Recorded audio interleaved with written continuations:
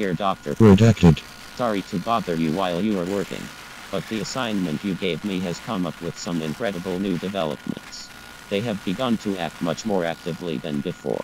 They have started interacting with observers and they seem to try to communicate. However, their understanding of the alphabet and spelling seems scrambled. Because of this, it would be great if you could come down to us in a Redacted. help us handle and categorize their newly found sentence. They'll be honest and very excited about this. From B.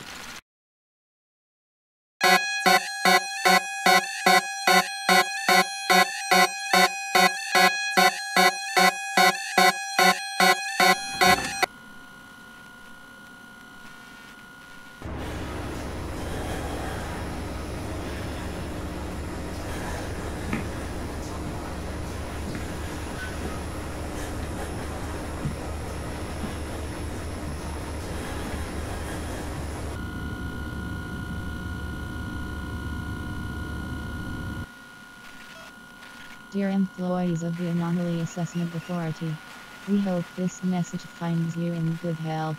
If you are not in good health, then we will assume you are already familiar with what this emergency is in reference to. While there is no need for alarm, we would like all researchers, caretakers, and department heads to be on high alert within the next coming weeks.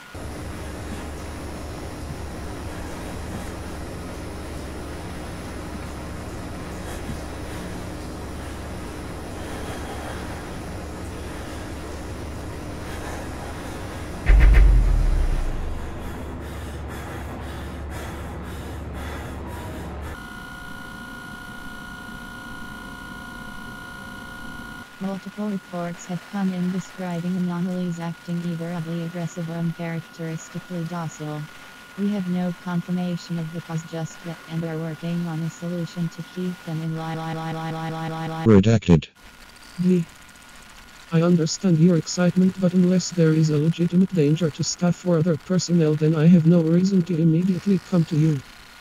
If you are unable to attend to your assignment, I can happily give it to another researcher. If not, then I expect you to continue your studies as planned and to use this new development as a learning opportunity.